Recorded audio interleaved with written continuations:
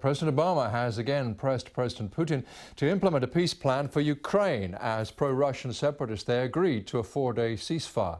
The BBC's Ciara Riordan has this report. Guns still around their shoulders, these rebels are waiting to go into preliminary peace talks in Donetsk. Inside, the talks are led by Ukraine's former president, Leonid Kuchma. Also around the table, the Russian ambassador to Kiev, European officials and the eastern separatists. The outcome was somewhat of a surprise. The leader of the pro-Russia rebel group agreed to honour the unilateral ceasefire. In response to the ceasefire announced by the Kiev authorities, we agreed to maintain a ceasefire on our part and not to conduct any military activities. The dates of the ceasefire remain the same as announced by Kiev, until 10 a.m. on June the 27th. So what more do we know about the ceasefire?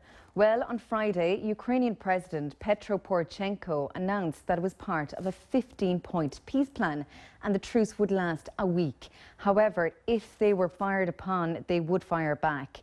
The plan involves decentralising power, holding early elections and creating a 10-kilometre buffer zone on the Ukrainian-Russian border. So the question is, will this ceasefire hold? On the Ukrainian side, masked volunteers are still getting ready to go to the east. Russian President Vladimir Putin has given a conditional approval to Mr. Poroshenko's peace plan.